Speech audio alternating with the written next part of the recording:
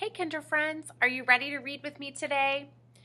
Today we're going to read about how Tom helps Mom, but his little brother Bob makes a mess.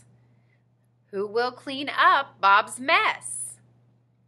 Remember, our sound is the short O sound, ah, like Aussie octopus.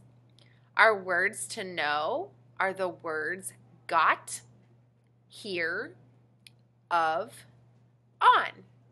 So let's read. Bob Tips a Pot by Brian Langdo. Illustrated by Martha Aviles. Put the pot here, Tom, on top of the bin. Got it, Mom. All right, where is here? Here is on top of the bin. Great job. Bob, not in here, Bob. Boys and girls, where is here on this page? That's right. Here is in the kitchen. Bob got on top of the bin. Bob taps the pot. It tips. What does Bob get on top of? That's right. Bob gets on top of the bin. Great job, boys and girls. Can you mop it, Tom? Bob is a tot. Got it, Mom. So, boys and girls, who does Mom ask to mop? That's right. Mom asks Tom to mop. Why can't Bob mop? That's right. Mom says he is a tot.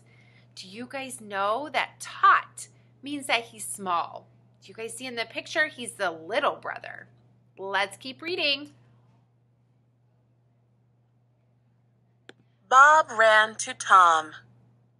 All right, boys and girls, who ran to Tom? That's right. Bob ran to Tom. Mom, Bob can mop. All right, boys and girls, what can Bob do? That's right, Bob can mop. So, boys and girls, how might our characters feel at the end of our story? I think Bob might feel glad, or he might feel proud of what he can do, right? He's proud that he can mop. How might Mom feel? I think Mom might be surprised or even happy. How about Tom? How does big brother Tom feel? He might feel shocked or surprised because his little brother can mop.